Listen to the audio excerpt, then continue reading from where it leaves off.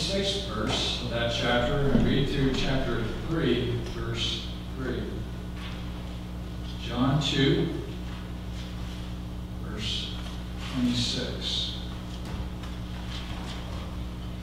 I write these things to you about those who are trying to deceive you. But the anointing that you received from him abides in you. You have no need that anyone should teach you. But as his anointing teaches you about everything, and is true, and is no lie, just as it has taught you, abide in him. And now, little children, abide in him, so that when he appears, we may have confidence and not shrink from him in shame at his coming. If you know that he is righteous, you may be sure that everyone who practices righteousness has been born of him. See what kind of love the Father has given to us, that we should be called children of God. And so we are. The reason why the world does not know us is that it did not know him. Beloved, we are God's children now, and what we will be has not yet appeared. But we know that when he appears, we shall be like him, because we shall see him as he is. And everyone who thus hopes in him purifies himself as he is pure. Let's pray. Our Heavenly Father, we thank you for your word. We thank you for the joy that we have of looking into it and exploring its great riches and treasures. We pray that as we see the glories of Christ and the wonder of his name, we pray that your blessing would be on us. We pray, Lord, that you would strengthen us in faith, equip us in hope. We pray, Lord, that you would preserve us till that day of glory comes. We pray in Jesus' name. Amen. It is a powerful thing to have the Spirit of God at work in your heart and in your life, producing a new fruit, a fruit that is not found in the wicked, a fruit which is for the glory of God and for the good of God's people. We saw last week that God gives us his Holy Spirit to enable us to strengthen our inner man, to overcome the fight against the evils that yet remain within us and in the world around us. The Spirit of God produces one singular but multifaceted fruit. A delicious, wonderful fruit of love, joy, peace, patience, and so forth. This is the work of the Spirit of God. It conforms us more and more to the image of Jesus, who himself is the one who is filled with the Spirit, endowed with the Spirit above measure, and displays all of this wonderful fruit in his own person. Today, I want to advance our understanding of our spiritual warfare and look at one of the important motivations for our pursuit after holiness, righteousness, and purity. And that is the idea of our great Christian hope, the blessed hope of the people of God. We have a certain hope that sets us apart from the rest of the world. We have a hope that God himself has given to us to anchor the soul and to keep us looking ahead to that which is yet before us. It is a hope in the sense that it is something that stimulates our faith to trust that the promises of God will be fulfilled. That all that is said about our future, about a day of glory, about new heavens and a new earth will in fact come to pass. And so hope is faith fixed on the future. Hope looks to that distant future and sees it as true and real and rests upon that. We are people of hope. Remember, that's what distinguishes us from the rest of the world. In Ephesians chapter 2, the Apostle Paul says of the Gentiles, the nations of the world, that they were without God and without hope. That's a very significant comment to make with regard to folks out in the world today. They do not have hope. Hope to sustain them in this life. I wonder if you can think back perhaps to a time when you were, before you had come to faith in Christ, and think about your mindset and how you thought about yourself and your future and how dark and confusing everything looked with regard to the future. The great fear was death and the appearance of death in your life. And what lied beyond death? Well, there was a sense that there was the judgment of God. And there was a sense of a loss of hope because we are sinners. In Christ, we received a new hope, a living hope. God himself is the God of hope. He's the source of our hope. And so this morning I want to talk about that hope a little bit and the way that hope has an impact on our lives to enable us to pursue after holiness and righteousness and purity before God.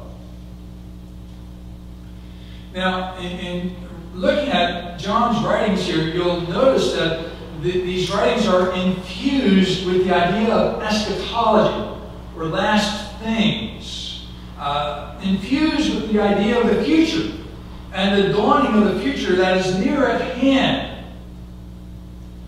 I'm reminded of poetry by Gerald Manley Hopkins, a Victorian poet in England, who was a Jesuit by choice. He was raised in the Anglican Church, but he left that to enter into the Jesuit society. And he was a writer of poetry, but then when he entered into the Jesuit community, he forsook his poetry for a time, and then later on in his career came back to it, seeing a place for poetry within even a devout life. In any case, one of his more famous poems is called God's Grandeur. Maybe some of you have read that in high school or college. But the opening line is, I think, very, very telling. He says that the world is charged with the glory or the grandeur of God. And he uses various images to reflect on this grandeur of God, which charges all the world. He says it's like shook foil. It shines like shook foil. You take aluminum foil and you shake it all up, and you see the light reflecting off of it. It's as though when you take a look at the world and see all these changes and manifestations, there are glimpses, lights of the glory of God reflecting throughout all of this world. The world is charged with the grandeur of God. It's shook full of this glory. Now, with regard to Hopkins, I'm not quite sure how he understood that, but within a Christian frame of reference, the world indeed reveals the glory of God in all aspects. And when the Apostle John writes about our Christian life in this world, he cannot help but see everything reflecting the grandeur of God, and indeed the coming of that day of glory, when we will be transformed and made new, made into the image and glory of Christ, our Redeemer. For John, all of life is charged with eschatology, is charged with the sense of the glory of God that's yet to come. And so when he looks at the Christian life and wants to motivate us to purity in our lives, towards righteousness, well, the way he does that is to remind us of the coming of Jesus Christ at the end of history and time. This is the great motivating factor for our Christian life. Christ is coming. I'm reminded of a book that I'm reading by Sinclair Ferguson, in which he writes about how there was this controversy in Scotland many years ago now, in which there seemed to be a confusion within the Scottish church and within Scottish preaching, such that there was a focus on what Ferguson calls the benefits of Christ, but not seeing them in their union with Christ himself. And so often we get preoccupied with the benefits that we have in Christ. We talk about justification and the definitions of justification, and talk about election and predestination, all these great theological themes, but we tend to abstract them from Jesus himself. And forget the fact that our whole relationship is really a relationship with Christ. And so our understanding of justification, sanctification, and eschatology, the end things, is really a reflection of our relationship to Jesus. I say that because in many circles today, it seems that there is, again, this separation between Christ himself, the person of Christ, and the last things, or our programs, our schemes with regard to eschatology. In one camp, you have those who are working out their timetables and the schemes, and they're looking at various events in world history and reading their newspapers and saying, see, this is fulfilled in the prophecy of Scripture. Scripture foretold this or that or the other thing. And the last times are right here. And so they're charting out all these different events. But it's like they're escaping the real big thing. Christ is coming. And trying to map out specific times and dates, I think, is rather futile. Christ himself says, no man knows the day or the hour when he will come. We abstract the benefits from the person of Christ, and that is a problem. John was not guilty of that. He focuses our attention on Jesus Christ. He reminds us that we are the children of God, chapter 3, verse 1. See how great a love that God has for us, and that we are called the children of God, and such is what we are. See how great a love God has for us. God has made us his very children. You cannot read those words of John, the author of the gospel, without being reminded of these great words in John chapter 3. For God so loved the world that he gave his only begotten Son. And I was reading that just recently, I think it was just this week, and I was looking at it in the Greek text, and sometimes you see things while reading through the text that come to your mind that you might not often see on the surface in the English translation, but the word there for so, God so loved the world, I think is not so much an expression of quantity. He just loves you so much. He's so filled with passion for you. You know, you look at sometimes some evangelical preachers, God is just this emotional blob. He's so in love with you, and he's just waiting for you to come to him. Well, there is an infinite expression of God's love in the sending of his Son. But I wonder if we shouldn't also reflect on the thought that maybe what John is saying is that for God, in this manner, loved the world, in that he gave his only begotten Son. In this way, he showed his love in a peculiar way, in a unique way. Not really God's love being expressed towards all of creation and bringing the sun, the moon, the stars, and ripe fields ready for the harvest and all these kinds of good blessings. He's given us many kinds of expressions of his love. But God, in this way in particular, uniquely so, showed his love by sending his own very Son, that whoever believes in him should not perish. There is something unique to be found in this expression of love in the coming of Jesus Christ.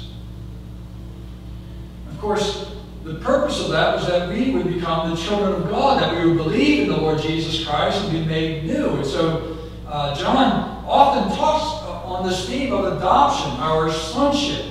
And this is part of the fact that the reason why we can have a hope of the future, because there is an inheritance. We are heirs of God and heirs of Christ Jesus. And so this whole idea of sonship, the fact that we are children of God, is inextricably linked to our future inheritance and our family life yet to come. And so John brings up this idea of the fact that we are the children of God, again, infusing it with this eschatological aspect. Behold what manner of love the Father has for us, that we should be called the children of God. Such is what we are. not yet appeared what we shall be. You see, we are now the children of God. We are now adopted into His family. We now have the Spirit within us crying out, Abba, Father. But this is only a glimpse. This is only a portion of what true sonship will mean for us when we enter into glory. When we will see what we shall be. We are now children of God, but there's much more yet to come. And that should fill us with hope.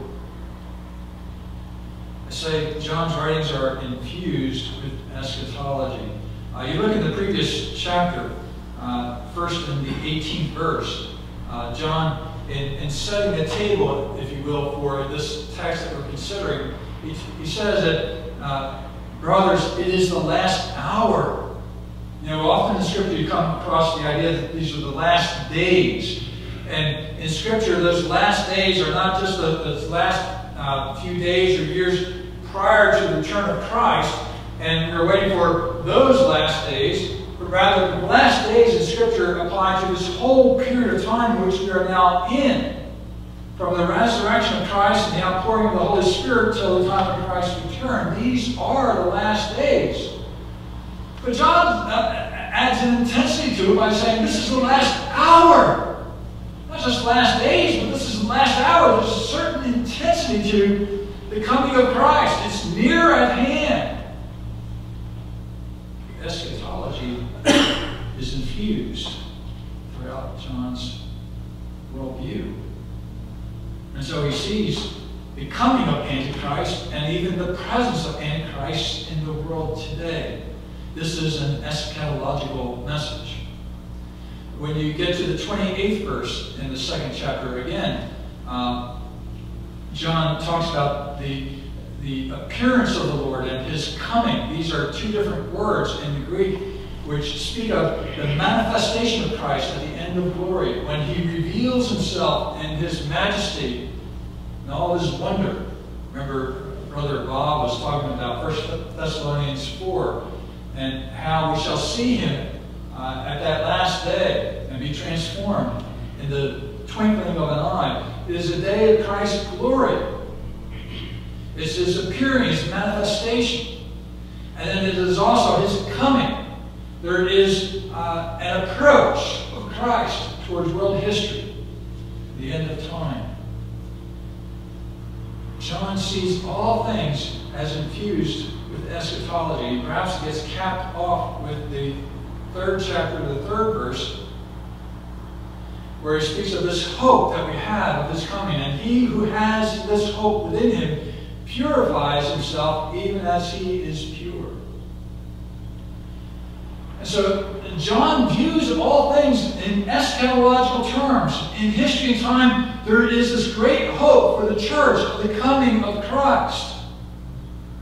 Now I say that because in our modern age, in our modern skeptical age, which seeks to interpret all things naturalistically, or at least to try to explain away the mythological, eschatological elements of Scripture, there's an effort to deny the coming of Christ. Jesus coming in bodily form, bringing an end to history, judging all mankind. Indeed, going further than that, bringing the wrath of God upon the wicked and ushering them into an eternity facing the wrath of God. And then ushering a new heavens and a new earth for the people of God, where they will live with renewed bodies forever and ever and ever. This, to the modern scientific mind, is impossible. To try to explain world history in secular humanistic terms. Gradual advance of culture. The advance of medicine and science and technology will improve the human race. Eventually we'll become, we will live longer and longer. And so there's an effort in theological circles as well to deny the real history and the end of history in terms of the coming of Christ. That is detrimental to the Christian faith. If we take away the return of Christ and try to talk about the ethics of Jesus and the way of life of Christ and say, well, we can understand these ethics separated from the return of Christ, separated from this notion of judgments and rewards and punishments and all these things that are yet to come, we can understand the ethics of Jesus on their own merit and live accordingly. I say to you that you cannot properly understand the ethics of Jesus, nor will you really provide for a moral life as a result.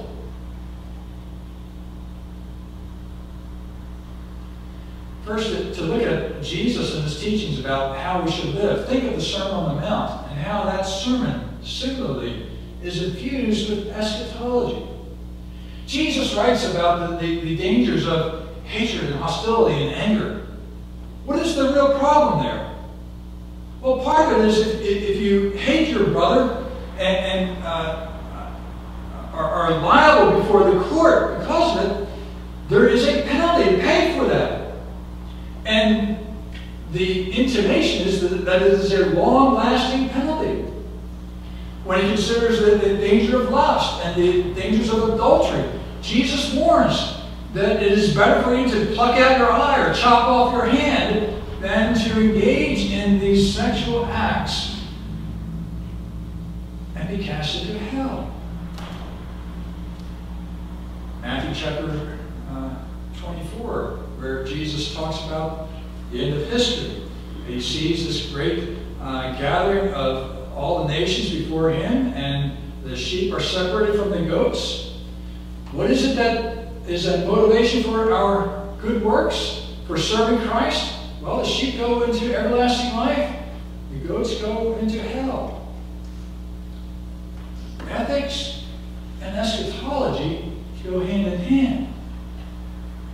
And a proper biblical Christian view of ethics is that we, as the children of God, ought to please our Redeemer. Indeed, the motivation is not, well, we're going to be judged, so we've got to make sure we follow the details of the law and make sure we get by. No, there is a more personal perspective here in John's writings. We are the children of God. And we know Jesus. We know he is righteous. We know he is pure. And that is what sanctifies us. Because we want to be ready for him when he comes. As John at the end of the chapter says, we don't want to shrink back from him in shame when he appears, but we want to approach him boldly, with confidence, because we've been walking with him. After this section, 1 John 3, he's going to talk about those who practice wickedness and those who practice righteousness. All that is grounded on Christ and his coming, and our desire to be pleasing to him. How do you want to improve your life? How do you want to overcome evil? How do you want to purify your life? Well, it's not merely by reflecting upon law and requirement and statute. True as that all that is, and important as all that is, but that's insufficient. There needs to be a willingness to see all that in view of Jesus himself and his person. He's coming. I want to be ready for him. And that desire for Jesus, that desire to meet with him and to be ready for him, to enter into his fellowship, is that which most of all purifies our hearts, purifies our minds, purifies our lives. Because we want to be pure, righteous, and holy for Jesus Christ. We shall be like him. That's the goal for which we are redeemed, to be like Jesus. And so therefore, that expectation that we will be with him should be a motivation to us to purify our lives, to make our lives more holy. Now let me circle back for just a moment and remind you of what John says, that there are many antichrists in the world, and that there are those that are attempting to deceive you. There are those who would mislead you, saying, well, there is no coming of Christ. Remember what Peter says in the second epistle, the third chapter, that there are many scoffers who come to the world and say, the world just continues on just as it has always been. Where is this promise of his coming? And so scoffers, those who are unbelieving, will try to persuade you that there is no coming of Christ. Look, the world's been going on for nearly 2,000 years. Where is he? And so they mock and they laugh and so forth. And so there are all kinds of efforts to undermine your faith in Christ and his coming. Antichrist is in the world. There are many who try to undermine the teaching of Christ's return. But John says that you have an anointing from the Lord. You have the Holy Spirit, and you all know. The children of God know that Jesus is coming. They know who Jesus is. They don't need to be taught about Jesus as the Christ. We understand that. And so therefore, we with confidence look forward to his return again. But we need to be alert to the fact that there are others who are trying to mislead us. Now, when John says that you don't need anyone to teach you, he's not saying don't sit in your church, don't listen to your pastor, don't listen to your teachers, pay no attention to them. You can just take your Bible, learn it on your own, and be fine. That's not his point. His point is you don't need to be listening to these false teachers as though they have something to add to you, as though they have a better understanding of the world. They don't. You need to see Jesus. And God has given you his Spirit to teach you about Jesus, about who he is, and how he wants you to live. We need to reorient our life, reorient our understanding of Christian ethics to the person of Jesus and a desire to please him. As he reveals his ways in his word, in his law, the gospel, all throughout the scriptures, but it's always focused on Christ. The danger is that we become Pharisaical and simply do the right thing and leave it at that without seeking to serve Christ in doing the right thing.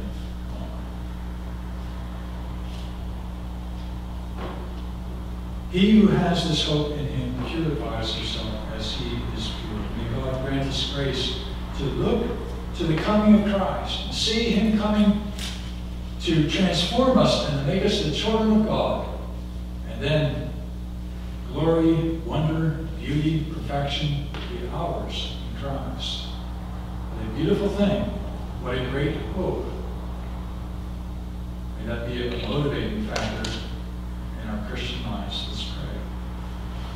Father, we pray that as we reflect on the coming of Christ and see that he is indeed coming, we pray that it would transform our hearts and minds and help us evermore to have fellowship with you, to abide in you, to have your word abiding in us, to have your Spirit guiding us, that we might be ready for when you come. Grant that we would break off sinful habits. Grant that we would pursue those things which are righteous and godly, holy. And we pray that you would receive us through Christ, that on that last day, each one of us here will approach him with great boldness and confidence, because we shall be like him. We pray in Jesus' name.